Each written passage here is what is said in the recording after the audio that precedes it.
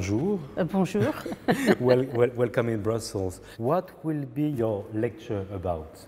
The lecture is about the Italian scholar and explorer and philosopher Giuseppe Tucci, who is often considered to be the founder of the studies of Tibet, so Tibetology.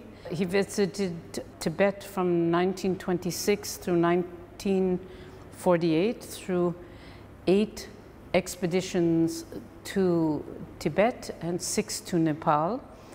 He traveled many, many thousands of miles by foot and horseback, covering every corner of the Tibetan cultural sphere, which goes from Western Pakistan to Sikkim, Bhutan.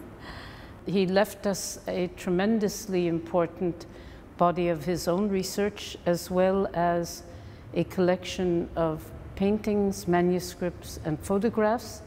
Each expedition averaged about 6 months and had always an expedition photographer.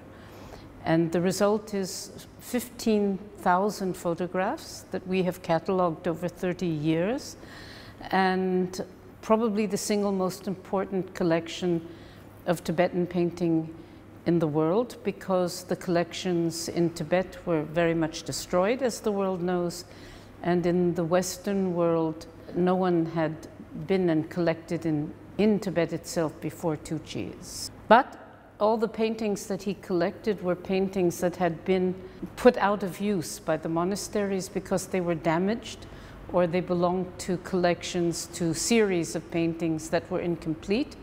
So they all have some sort of damage. And it took the museum, whose collection I have worked on, which was the museum founded by Tucci in Rome, 35 years to conserve the 125 paintings that came from his Tucci collection. And that's what I'll be talking about. I'll be talking about the paintings, about some of the photographs from the expeditions, and Tucci's contribution to the study of Tibetan art. How would you describe its legacy? He opened the door. I think that's what you can say, that he was the first to travel that whole extent, to see all the great monuments.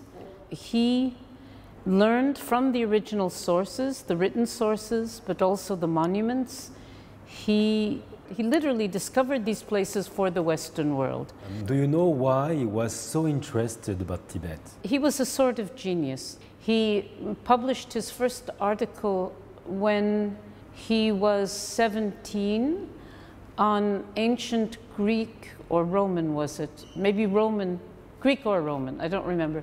Inscriptions from his part of his native place in Italy. And after having sort of conquered ancient Greek and Latin, he went on to Chinese, where he studied Chinese philosophy. And Chinese philosophy eventually led him to Buddhism, and then he wanted to read the original Buddhist texts, so he read the Sanskrit, and then he discovered that the really living religion of Buddhism, especially the esoteric traditions, the tantric traditions, were the Tibetan traditions. Of course, the Japanese had it too, or have it too, but he was interested in the Sanskrit cultural world. So that led him to Tibet. And then he had the chance, after meeting the great poet Tagore, to be sent to India by the Italian government, where he encountered living Buddhism for the first time in Sikkim. And then he was hooked, as we say in American, and one thing, as life goes, one thing leads to another. He kept wanting to learn more and more and discover more and more, and so it just went on until he was 89. 89? Yeah. Oh. Can you tell us about your book? Well, the book is about Tucci's expeditions, And it's actually a catalog for it's written like a book, but it was meant to accompany, or is meant, because the exhibition has been in Italy and will be in New York in February of 2018 at the Asia Society. And the book catalog accompanies the exhibition. So in the first half, essays explain Tucci and his time, the expeditions. There's a map, which alone took us 20 years to get all the information for, that shows the 8 Tibetan journeys and the monasteries that he visited, the places that he visited. And I also try to explain how to understand Tibetan art for people who have no experience.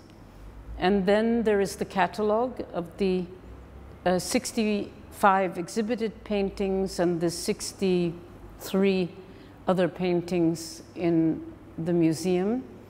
And through the entries, we discuss for each painting what it means, what its style is, what its history is.